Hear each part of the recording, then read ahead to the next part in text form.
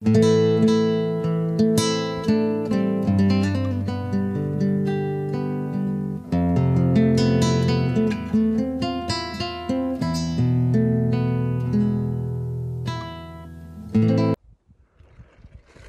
is an example of a balloon that we pick up probably 4 or 5 a week out here on the ranch.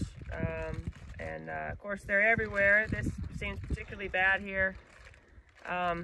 I think they get released in Tucson or Phoenix, and the way the wind currents are up over these big mountains, they come over and then drop down here on the ranch. But like I said, 4 or 5 a week at least.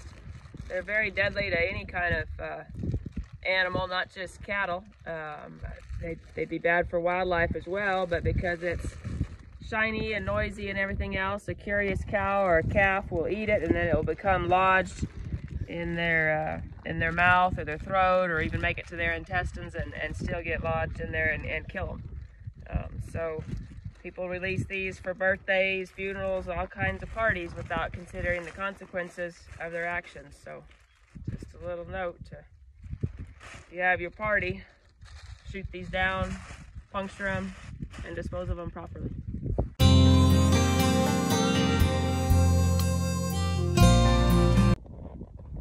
Well, howdy folks, this is Travis, and doing a circle out here up a bull run, moving cattle off this pasture and moving somewhere else. And I just figured share with you some of the baloney that goes on from Tucson, and people releasing balloons, and it'd be up to my second one now, finding it in the brush. And it's not good for national forest to have garbage laying around, let alone the critters and wildlife. So I figured I'd show you the balloons that trash got picked up way up here.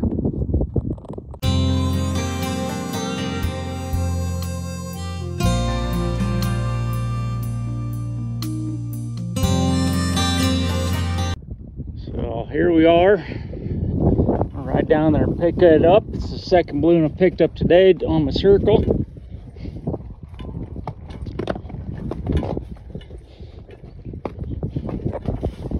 You can kind of see it over here. I know it's windy, probably can't hear me too well, but we're gonna ride up to it with the little Bella here.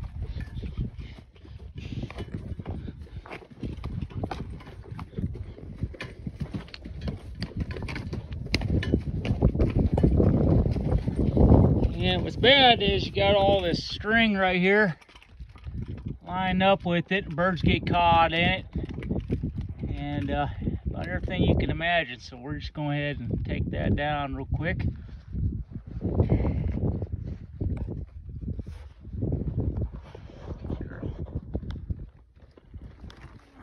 Step forward. Okay.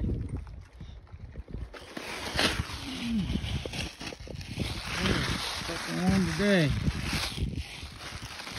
And luckily I got a horse, ain't scared of balloons, and strings, and whatnot.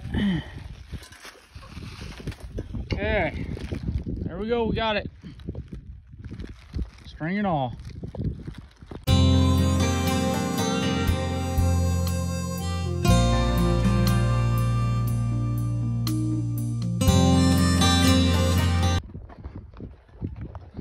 Alright, so I think I found some cattle on my circle.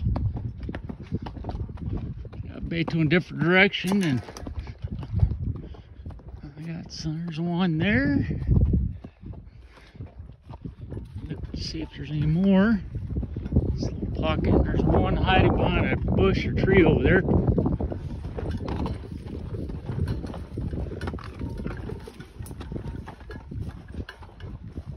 ahead and pick these two up. Got a steer and looks like a heifer up here. Yeah, let's get these buggers.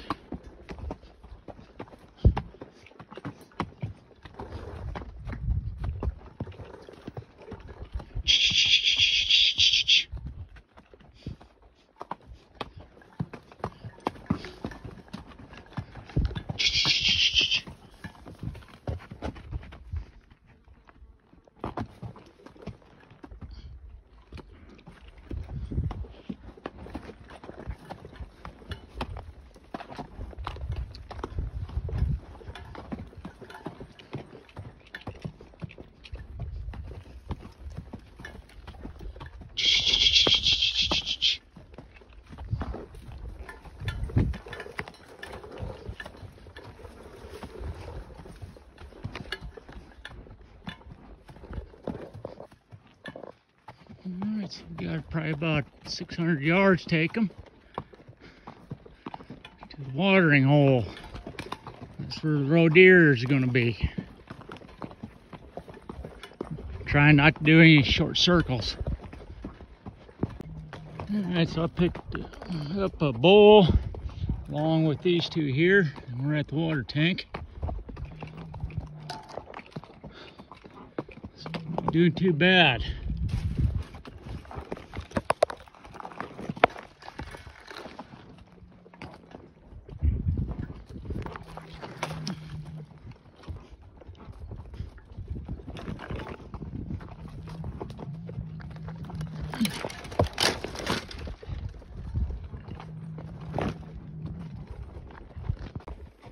And found two more on the circle. Head back to the water.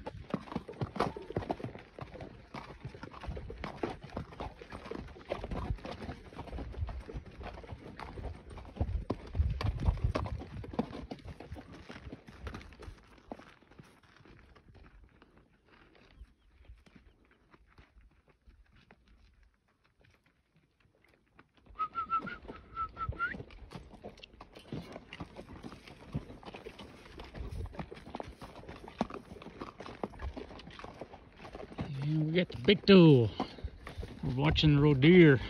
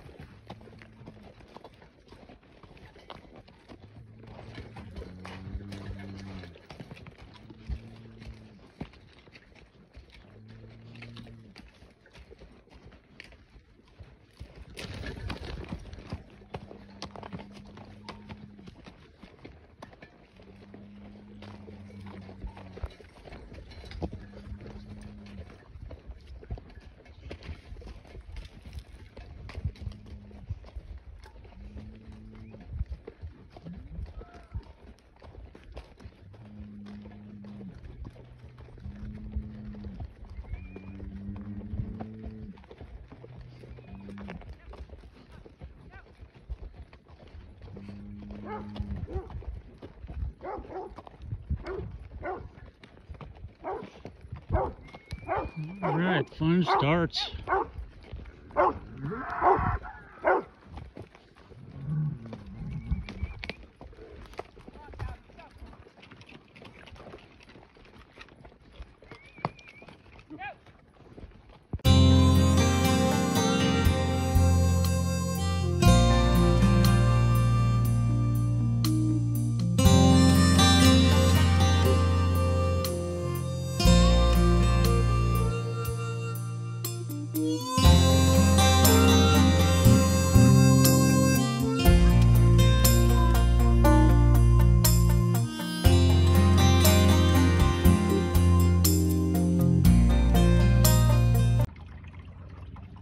Okay, so we got here some wild turkeys, and I'm not talking the kind to go in a big bottle with a whole bunch of alcohol.